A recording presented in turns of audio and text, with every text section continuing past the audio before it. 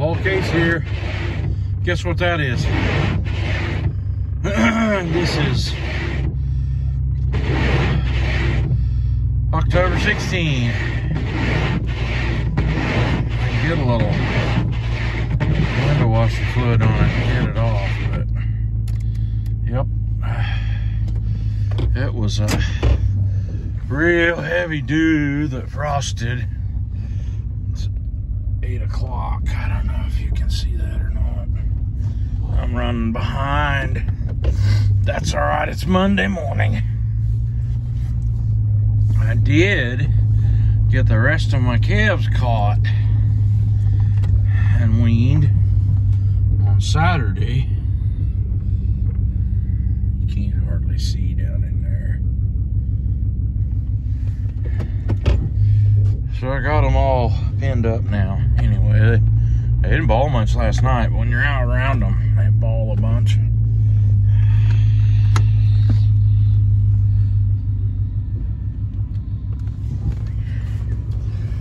So anyway, I'm headed off to go to the woods. Supposed to meet Kevin there, and I've got to take the Bob Cole logging truck. It's a little ways away from home, like 5-6 miles. So I use Bobby Cole today.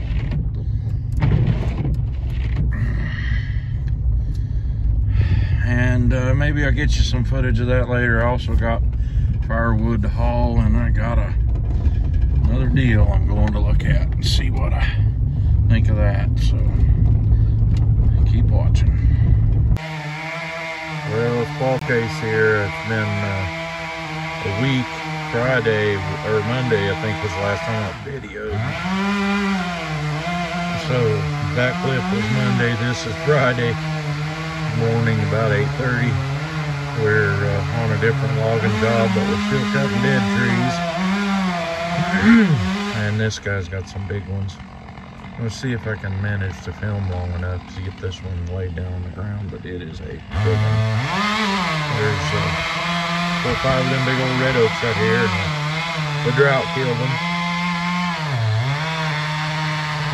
Out there probably have pretty good logs in them.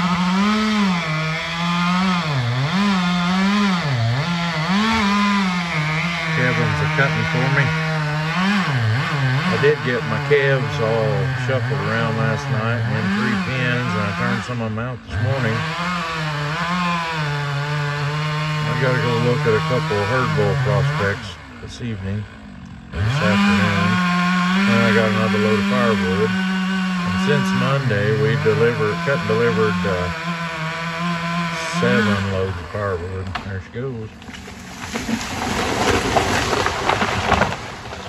And big old dead ones will break a limb out of the top of it and they'll come back at you. You really have to be careful. Well, I better get to work here. We'll see if I get a picture of the pile when we get done.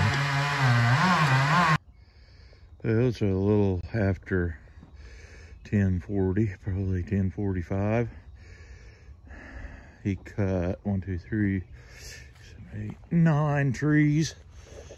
We get these 2 piles of logs today. There's at least 2, probably 2.5 loads on my truck right there. So we don't have the truck today. Scott was using it, so we'll have to get started hauling on Monday while he's cutting. He can't cut as much when I'm not there helping him, but those are probably all black oaks, all dead trees. I don't know if you can see the woods behind there. There's a bunch more. Anyway, I'll bring back for more later.